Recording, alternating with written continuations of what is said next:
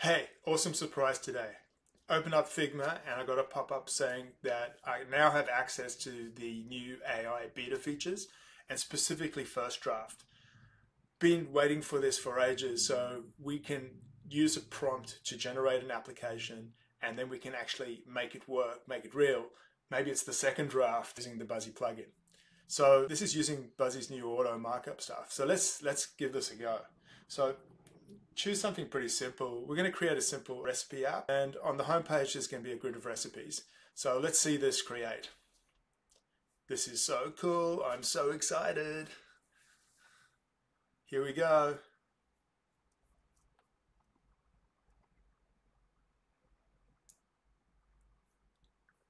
It's busy working over here. It's going to be putting the images in.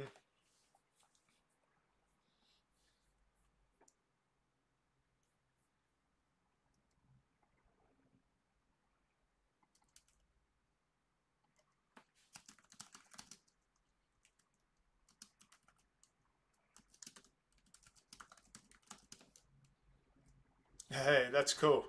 And we can go and we can change the look and feel over here. So let's go with the bright one over here, the light one. Go with green. That's cool. Hey, I wanted a dark one. I don't have one. Anyway, we'll go with this light and bright one over here as the first step. So that's pretty cool. So we've got a app over here. It's good. And what we want to do is we want to add one more screen. I want to add a detail screen. So I'm going to come back in here and I'm going to click on first draft again. And I'm going to paste a second prompt for my second screen. So let's see over here. So I'm going to say, let's add a recipe detail page for the recipe app. Each recipe includes a description, ingredients, and a method. On that page, users can submit a review, and the review form should include a comment rating and have a submit button. Reviews should be single thread, not nesting or threading. So it was interesting because I ran this before as a test, and I think they've got a set of components that you don't get a lot of flexibility on. So I was busy combining all those together. But let's see over here. Here comes our review. It's got the name right over here, so at least there's some consistency over there between the application. And now it's going to create the rest of the components on here. So this is so cool. I'm so stoked. I was busy creating the images. And this was the review component so it didn't listen exactly to what I had asked for, because I said, you know, it's got the ratings in there, which are good. But if you look at the submit review and that, it didn't have a submit button, which was something that I wanted. Now, obviously I can go into the Figma file and I can add that myself and I can mark it up using the Buzzy plugin, but it would have been awesome if it was there right from the start. So, and it's also given me a set of different design themes. So again, I could probably go back and, oh, that's kind of a bit crazy. Let's go. Actually, yeah, let's use that one. Oh, that's the blue one. We'll just use a white one over here. Oh, that's kind of chilled. So it kind of looks okay. I'm not going to give it the up or down thumbs at the moment, but that's an awesome starting point. So this is where we now get to have some real fun with the Buzzy plugin. So I'm just going to rename this over here called recipes, and we're going to call this one over here the detail page. So I'm just going to change the name over here, recipe detail. Just make it a bit, so they put the prompt in there. Now I'm going to run the Buzzy plugin, and we're going to get it to mark this file up and do this. Now, you can do this manually with Buzzy, so you can use the Buzzy plugin. You know, for a complex screen like this, it might take you anywhere between 30 and 60 minutes to be able to mark that up. But this new Auto-Markup feature allows us to use AI and literally do this within a matter of minutes. So the first step is we're going to scan for the screens. And you might have lots of frames on your canvas in Figma, and you get an opportunity to include or deselect those if you want to ignore them. So some might be there for testing or just informational purposes. But it's got this right, and it's worked out that's the start screen. So you get the option to define whether they're overlays, which are like pop-ups or modals, or basic screens or start screen. So we'll go to the next one. And now we get to generate a brief. Now, a brief, it describes everything in your application. It's like a mini product requirements document or PRD. You can modify that once it's been generated. So it's got the name over here of recipe, so it's worked that out from the file. It's got a description, so you can browse recipes, you can review the details, you can submit a review. It's got the different user roles, and then it's got an overview of the data model. Now, this is really important stuff. And just going on face value over here, that's got this mostly right. I could edit or add or remove requirements, but I'm just going to go with that. And we're going to go to the next stage, which is generating the data model. Now, the database is what drives a lot of applications in terms of their content. And the data model is the description of that database. So now you've got an underlying data store for your application, which is really important. It'll need to understand things like the relationship. So for example, you've got a recipe and then you might have many reviews. Buzzy understands how to put that together. We can handle those. So let's have a look at a recipe over here. So we could see over here, like it's got ingredients. That's a subtable. That's a one-to-many relationship. So you can have a recipe, can have many ingredients. And then it might have a method, which is a rich text field, and so on. And again, every one of these items in here, you can come in and you can edit and change or add or remove missing fields and that.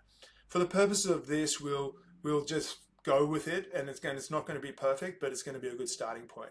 And we'll see over here, we've got a subtable of reviews that again is a one-to-many relationship. You can also have many-to-many relationships. Now this is where the fun starts. So we're going to get it to mark up these two screens.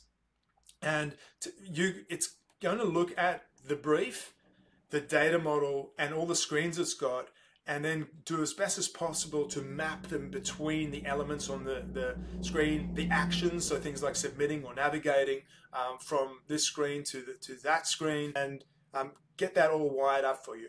Again, you can do this manually with the Buzzy plugin, but it just takes a bit of effort in that. You can still come in afterwards and modify it if it's got something wrong. Again, the AI might not be perfect, but to get this as like a working application that you can now share with users and start to get feedback is like in an incredibly short amount of time is an absolute game changer.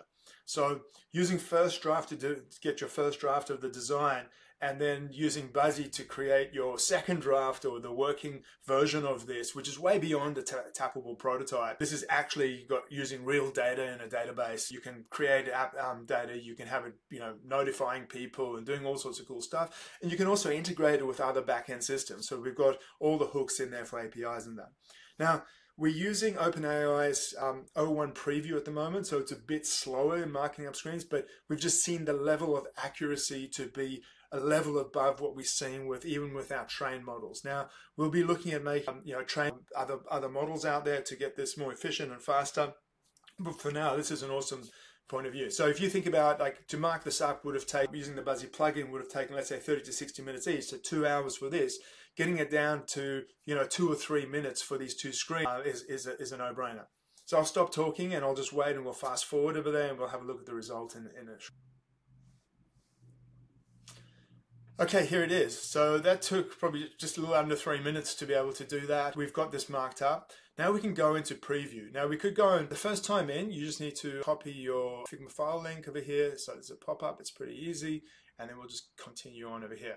So now what the Buzzy plugin is doing is going to publish this file, including the data model, to the Buzzy server. So it's a full stack application working with a database and going to create all the different screens over here. Now, one of the things you probably want to do as well is generate some sample data so you can have a look at the application. Because it's using a database under the, if you don't put any data in there, it's going to be like an empty shell and you'll have to go in and create the data.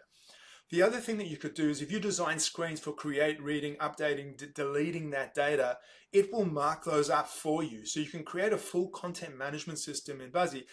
Alternatively, you can use the Buzzy workspace, and I'll show you that in a short while. So let's see over here, we're generating the data. I'm just going to click view in the browser. I'm going to pull this over from another screen. Let's see what it's doing. It's obviously in the middle of generating the data. Let's have a look what it's done. You can see over here. So here it is. Here's the first version of this application. Let's see, it's kind of responsive to a certain degree. One of the things that you want to be able to do, and I'll show you this. So I'm going to go into expert mode. I'm going to click done. I'm going to switch into expert mode, so out of the auto markup. I think here we can see, again, we've still got our brief over here. We've got all our data model. This is the underlying database of the system. We can also mark things up manually. I remember I said you do not have to use this AutoMarkup feature. You can go in, take an existing Figma file and use AutoMarkup to speed it up, but you can also do that manually. And that's kind of the way things have worked in the past with Buzzy. This new AutoMarkup feature just speeds everything up. And then we can have a look at what's happening over here. So let's have a look at this, and we're going to go in. We're going to click into a recipe. Let's see this, if it's working. Okay, cool. Now, it's not scrolling. There's one little tip over here at the moment. If you go into the prototype tab over here and you just change your scroll to, for example, over here, the overflow to vertical, we do this over here and we'll change this to vertical again. Now, Buzzy, the process with Buzzy and using the Figma plugin is it's iterative. So it's not just a one-off creator of an application. You constantly can change things, you can modify things, you can change the design, and it will be, it literally takes a matter of seconds and you can update the application. So we'll see that'll kick off in the background. Okay, so here it's got this. Yeah, and now that's finished the publish. That took a lot longer. It usually is pretty quick. Now it's things like the reviews and that are going to need to probably be manual marked up because Figma's just plonking in a predefined component in here, and at the moment the markup's not working at. So, but again, if you look at let's have a look at the back end of this application, and we'll look at the Buzzy workspace. So in the Buzzy workspace, you get access to a whole bunch of information. There's a whole bunch of things like security settings and so on. But one of the things you can do is you can look at the data models. And these are the data tables that are storing, those recipes. So if I just went, let's say if I change this over here, and again, as I mentioned, you can change this. If you go, you can see over here, that is the change that I just made. So again, if we put this side by side over here, wow, really wow. And I change that, we see that's changing. This is actually a live application that is driven from this database that exists, that's all been created through this Buzzy Auto-Markup from that first draft Figma file.